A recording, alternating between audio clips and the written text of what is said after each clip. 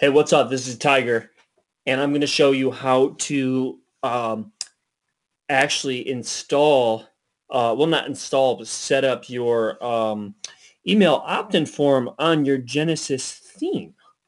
Okay, you'll notice that when you go to the Studio Press website, or really if you purchase a Genesis child theme, Genesis framework child theme from any third-party developer, you can actually install this specific custom-made Genesis plugin so that you can get the default custom-made email opt-in form that goes with your theme, which kind of looks like this. A lot of them look like this, but you can actually get one that looks like this on your Genesis theme. Let's go to the main site, okay?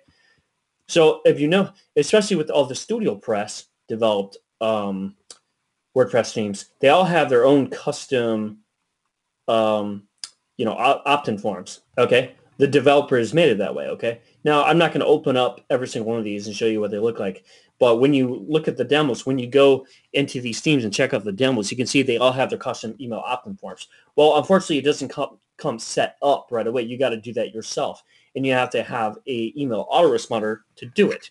Okay, an email autoresponder service like Aweber or GetResponse or MailChimp or something like that. Okay, and when I first tried setting this up, or when I got my my theme set up, I'm like, what the heck? Where's my opt-in form? And I didn't understand the connection of having a email autoresponder service. Well, there is, I think there's some instruction on your theme, manual that will come with the theme in the login area, the members area, like in here. But I actually had to search for this on YouTube, so I want to create my own video and show you how to set this up, okay? So once again, you're going to get a opt-in form, a sweet-looking opt-in form that looks like that, or maybe something like this, almost the same thing. This is the standard opt-in form that comes with the Genesis framework, which is not a theme. This is more of the bones, like the framework where all the themes are built off of, but you wouldn't actually probably use this as your main theme, okay? But any of those, like I said, all of these, every single one of these have its own custom email opt-in form for your sidebar on your WordPress blog. Okay, so let's get into it. So the first thing you're going to do, you're going to go to your dashboard, okay? You're going to go to plugins. You're going to go to add new, and then you're going to search for the plugin, and it is Genesis. There it is. Already searched for it. Genesis eNews extended. You don't have to worry about caps or anything. Okay, so search for it. Now you can do searches for plugins on Google too, but the easiest way to do it is from here if you know exactly what you're looking for. Okay, so then I already have it installed. So then all you're going to do is just install this here. Okay. Oh, cool. The cool thing about Genesis framework is that there's a lot of third-party plugins that you can download for free, actually. Some of them you have to pay for. Most of them are free, though, so that's pretty cool. I definitely want to experiment with this one or try some of these. But anyways, okay. So, wow, yeah, I definitely want to fiddle around with those, see if those are free. I think this one, the Palette Pro, I think I've seen that before. That's where you can really customize your Genesis theme. Okay, but we're not talking about that right now. We're talking about this. Okay, so the next thing you're going to do, once it's activated, okay, once you install it and activate it, you're going to slide the eNews extended right here widget on your sidebar here, and I'm going to show you how to set it up. Okay, so let's start with the very top. Oops, actually I had it. Okay, there we go. So you're going to put a title, okay, and then you're going to put some text here, some like description, subscribe now to receive weekly blog post updates. Pretty self-explanatory, right? Okay. And actually, by the way, this is what it looks like on my blog. Okay. This is the custom one made for my blog, my theme. Okay. So this one's a little bit simpler, but it looks really good, in front of that white background. But I can't do it. I can't customize this other than the text. Okay. But this is what yours would look like if you purchased the altitude theme. Okay, this one, that's what I have. Okay, so Yeah, back to the widget area. Okay, so there's some information that you need from your email autoresponder service, and I'm going to show you how to get that information. And now I will assume that you're going to just have to try to find this information on whatever email autoresponder service you're using. I know how to get it with Aweber, but it's probably the same with MailChimp, probably the same with GetResponse, and any other service that is compatible, because you don't really have any other options here, okay? There's two main things that you need here. You need the form action link here, and you need these hidden fields, okay? It's just data that needs to connect with your email autoresponder service, okay? So let's go to Aweber or wherever you're at, whichever service you use. Just try to follow along and try to get the same, try to use these steps to get the same information, okay? But this will for sure work with Aweber every single time. So the first thing that you want to do is you want to create a email list, okay?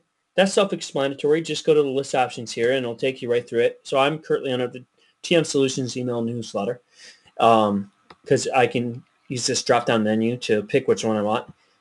So what I'm going to do is I'm going to click on the sign up forms, which I have, this icon category tab here, and then you're going to create a new sign up form. So I've already done it, but let me show you how you go through it. Okay. Oops. Okay, so let's just create one. It's really simple.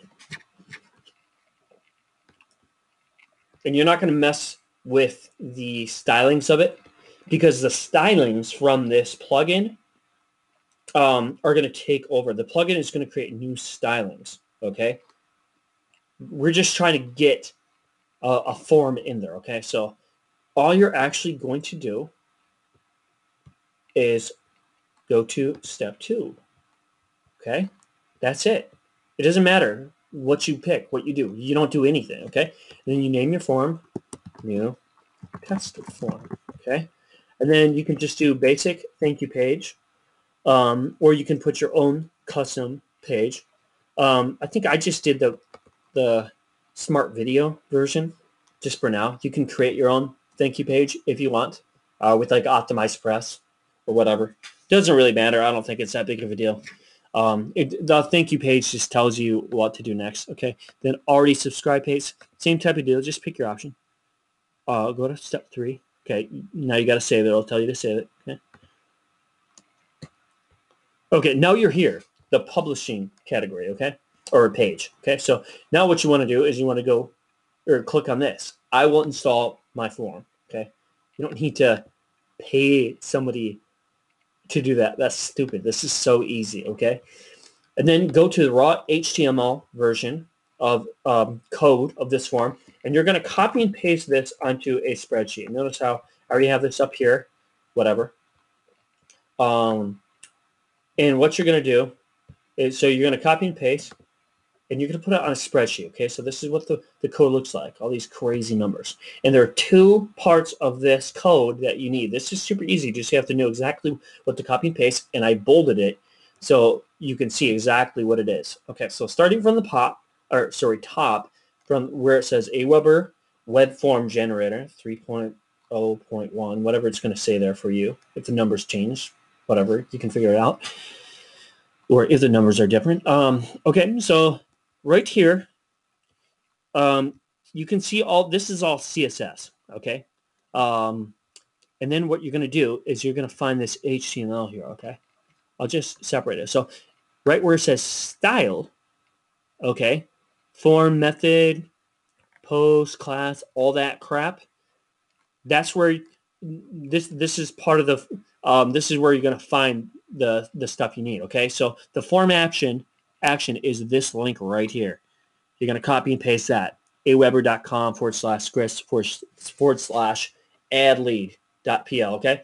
And then you're going to take this too, from where it says input type, hidden name, meta web, all that, down to where it says meta tooltip value, okay? Right before the div right here, and right after the div style up here, okay? So, remember those, or watch this video however many times you need to find that. So then you're going to put that form action link here, right? And then you're going to put the hidden fields here, okay? And then what you're going to do is if it's not already filled out, you're just going to put email for email field, then name, and then name. Don't bother with first name or last name. When I tried to do that, it did not work. Okay, this is all it needs. This will work every single time, okay? I had a really hard time setting this up because I was trying to understand this differently, and I was trying to do something that I wasn't supposed to be doing. I shouldn't have been doing, okay? So then I suggest ticking this box here, open confirmation page in same window, because you don't want to take them off this page. You don't want to create two pages, okay? Just keep them on this. And then here, first name, last name, email address. I think that's already there. Then I changed the text to submit, save, and you will end up with a custom form for your Genesis theme. And mine looks like this. It will take on a different flavor depending on the theme that you have, a different look, but it's very simple to set up. That's all you need to do. Okay? Peace out, Tiger.